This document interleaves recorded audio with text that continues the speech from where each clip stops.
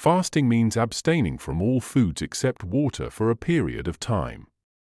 There are various types of fasting. A person may consume only water during the fasting periods, or they might include sugar-free coffee and tea.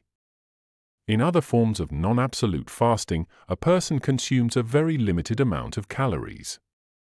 In this context, when we refer to fasting, we specifically mean fasting for around 48 hours, which entails abstaining from food and beverages for 2 days.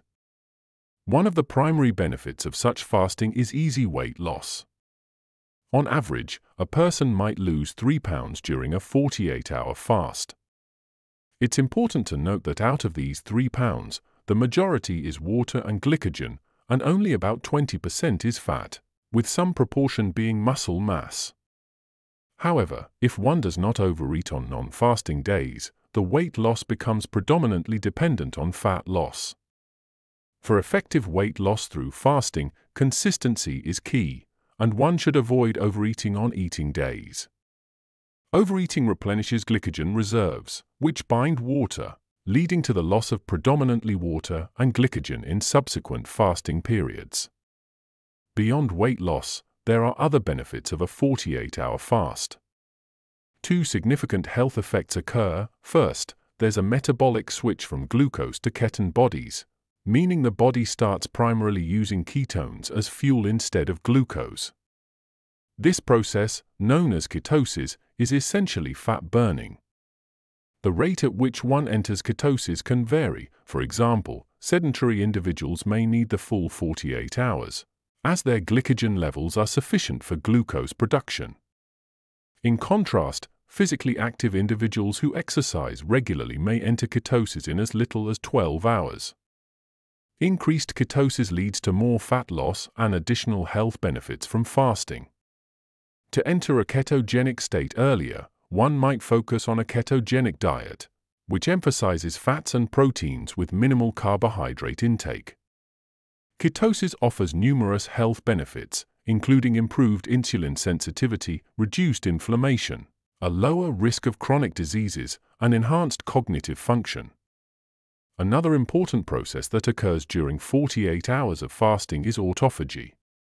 Autophagy is a self-repairing cellular process in which the cell removes dysfunctional components and digests them.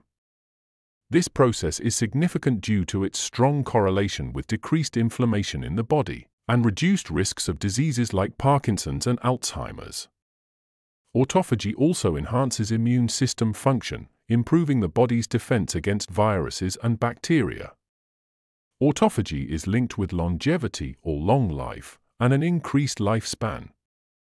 Naturally, autophagy declines with age and is considered a contributing factor to aging. Additionally, autophagy is associated with a decreased cancer risk.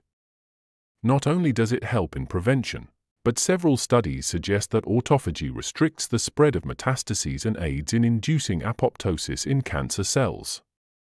However, it should be noted that in later stages, autophagy can become protumorigenic, aiding the survival of cancer cells.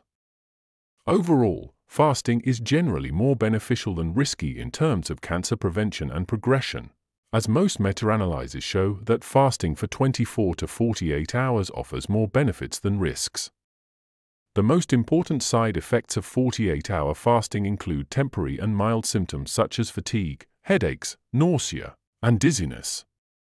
It's also crucial to remember that muscle breakdown is accelerated during fasting, so it's best practice to consume adequate protein on eating days, around 1.5 to 2 grams per kilogram of body weight. Resistance training also plays a vital protective role against muscle loss. Optimal resistance training during fasting involves compound exercises that target multiple muscle groups, such as squats, lunges, presses, and rows. These exercises should be performed at least 3 times per week for about 30 minutes,